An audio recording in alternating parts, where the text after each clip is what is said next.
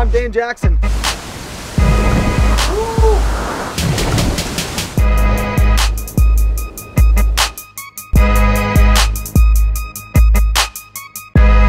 Welcome to my van. Come check it out.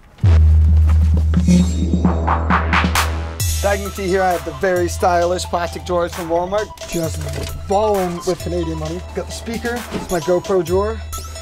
Toothbrush. The hard drive drawer. These are the BS drawers because if I decide it's something that doesn't have a specific place, I just throw it in there. Basically, I keep all the snapbacks up there, and then up here I got all my toques. I probably have about 30 snapbacks and about 15 toques. People steal my hats all the time, so that's why I have so many. Well, this is my kitchen. Got a fridge, got a microwave to all that Easy Mac. Got a state-of-the-art plate to fry up some pancakes or omelets. My food cabinet, it's pretty empty right now. I've got solo cup. My mom and my grandma have chickens at our house and pretty much gave me some fresh egg. Right here I've actually got a shower and a toilet, which I actually ended up boarding up because I never used and made it into something a lot more essential. Golf club, a snowboard setup, shoes, a couple cases of Red Bull. Basically just a lot more efficient than having a shower and a toilet. My bedroom, which as you can see is right next to the kitchen. The two couches, I can lounge out, have a couple friends over, hang out.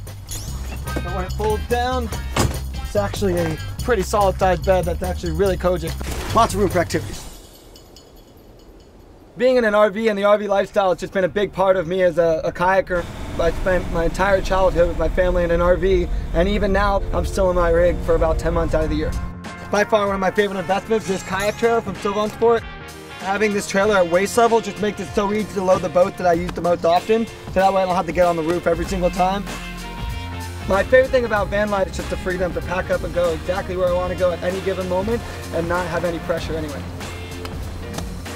Just the ability to go and chase the water allows me to be in the best places at the time, allows me to progress as much as possible throughout the year. In the end, the lifestyle living in a van gives me so many opportunities that I'm so grateful for, and I just want to continue that forever.